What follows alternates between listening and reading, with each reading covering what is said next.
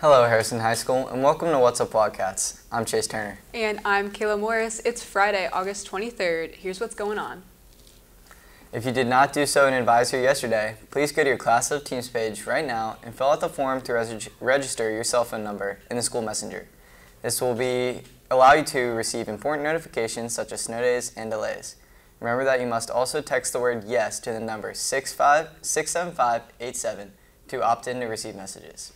Attention freshmen, anyone interested in running for a freshman class officer position needs to have their application completed and turned in to Mr. Meyer or Mr. Barrett no later than 3 p.m. today.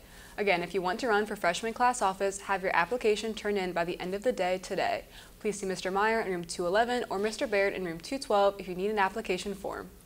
Tickets for tonight's football game versus Loveland are on sale at lunch. Student prices are $8 each, either at cash at lunch or at the gate. Or you can buy online. The student section theme is Hawaiian. See Mr. Mivers with any questions.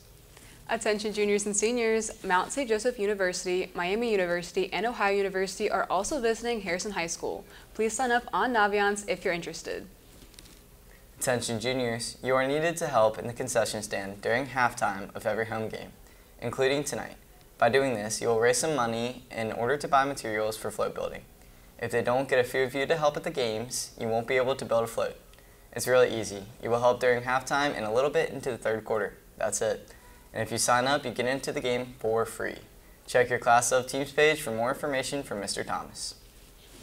If you had Miss Shuja last year, check your car or bedroom for books that belong in Miss Shuja's library. She is missing some popular ones. If you have I Hunt Killers or Go Ask Alice, please return them to Miss Shuja. Other kids want to check those books out too.